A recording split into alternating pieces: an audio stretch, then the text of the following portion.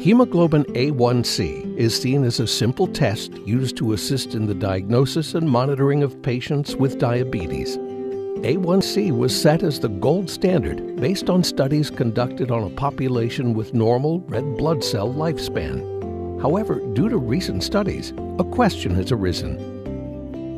Is A1c the right test for everyone? The answer? It depends. Clinicians do not treat populations. They treat people. Some people may have an A1c result that doesn't match their clinical picture.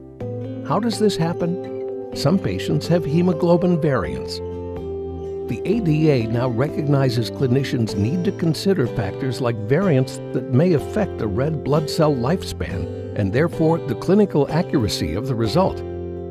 These patients should be considered differently. The challenge for today's laboratory is utilizing an A1c assay that has both automated efficiency and maximum clinical accuracy. But many assays are silent when it comes to hemoglobin variants. Not Sebia's assay. Sebia's capillary separation technology combines reliable clinical value and high operational efficiency, while also providing a picture of the patient's hemoglobin variant status. With Sebia, you can let the patient's results speak for themselves and not remain silent.